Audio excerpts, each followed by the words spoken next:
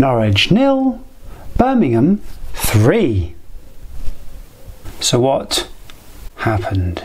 Well, basically we got bent over and spanked like a Tory MP in Amsterdam. The last time the people of Birmingham had it this good is when they got clean running water last year. It's like rain, but it comes from the taps. And although it was our first defeat of the season, it's refreshing to know that Norwich fans didn't lose their shit, slag off the board, and call for Alex Neil's sacking. Oh, thank you. Oh no, they did. So this is the part of the video when I talk about all the good things that Norwich did. But instead, here's a sneezing puppy. Oh. Now that was sounding like the average canary caller. Hello, is that canary call? Can you put me through, please? 'Cause I dialed the right number this week. I'm moving house currently, so I didn't see or hear anything. So these are my summaries. 1. I bet that Cameron Jerome was shit.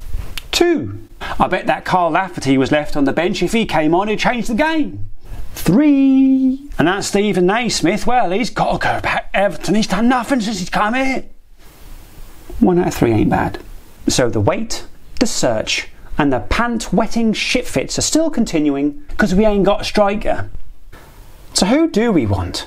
Well, we haven't got time to wait for Alex Neil and his merry men of UEFA licensed, highly qualified ex-footballers and respected coaches who have studied the player, got first-hand professional opinions, and know our budgets.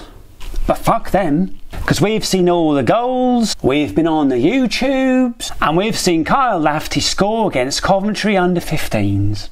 So who do people want? Well, I needed to do a little bit of research, and to get that I needed to go to a place called the dark web.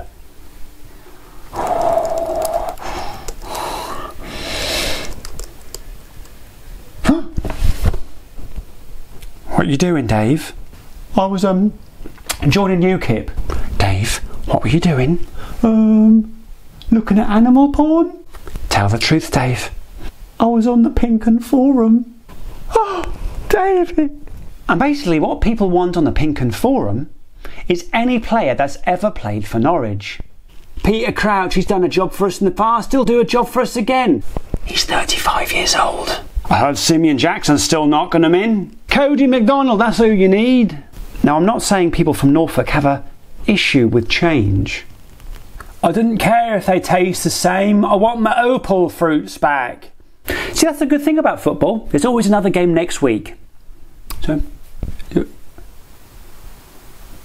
fuck. Still, here's that sneezing puppy again. Oh.